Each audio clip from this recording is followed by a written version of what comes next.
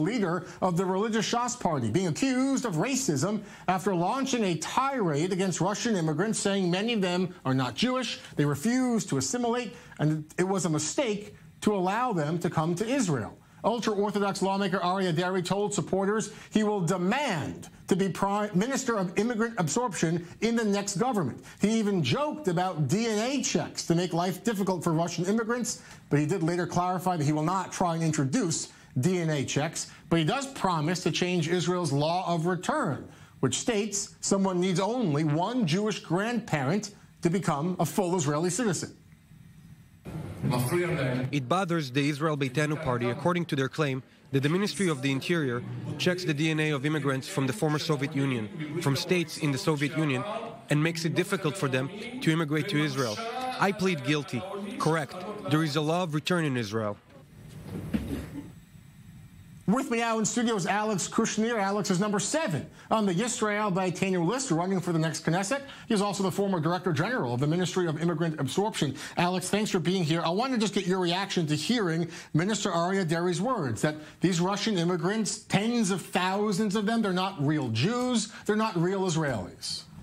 Listen, first of all, I don't agree with you that he was joking, because he was not joking.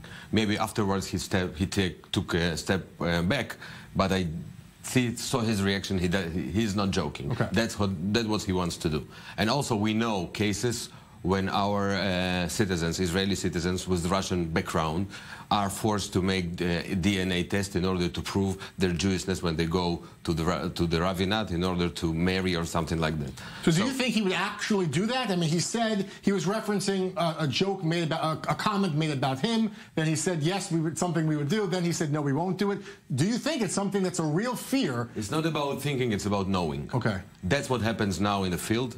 That's some of the Russian Jews in Israel are required to do in order to prove that there are really Jews, in order to get married. So we are good enough to serve in the IDF. We are good enough to defend this country. We are good enough to die for this country, but we are not good enough to get married here, and we are not good enough to get buried here. So this is racism of the lowest level that I ever met. And it brings me back to the darkest periods of Jewish history. I want to clarify, especially for our international viewers, this law of return. I mean, if you have one Jewish grandparent, you have the right to become an Israeli citizen. But it's Israel's, the rabbinut, the religious authority. They say you're not a full, true Jew unless you have a maternal parent, you come from a maternal mother, or you were converted by our rabbis, the rabbinut process. That leaves hundreds of thousands of Russians, right, stuck in the middle. Do they have rights? Are they protected? What's that like for them living in Israel? Aryeh Deri has divided us for two groups. One is the better one, and another one is not so good.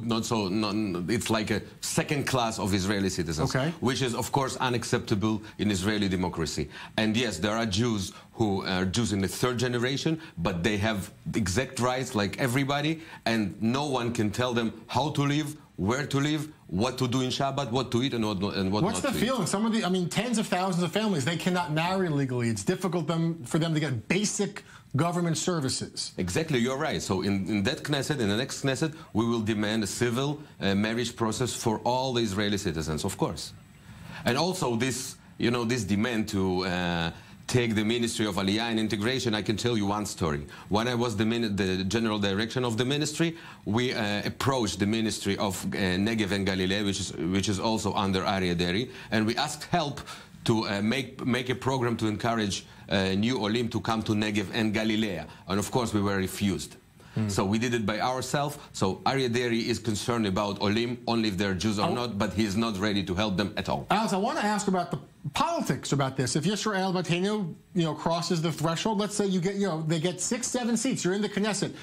Yisrael Beitenu likely would serve in the coalition again with Shas. You would work together. How could you do that? There is a couple of things that we need to understand. Of course, Yisrael Beitenu will join only the right-wing coalition, which Shas likely would be a part of. Maybe, but we will be the one who will stop the religious dictate in this coalition. You want to be in the coalition to be a check, you're saying, to check that belief. I can tell you that only in this Knesset already, Ayelet Shaked wanted to expand the rights of rabbinate judges, and we were the one who stopped it.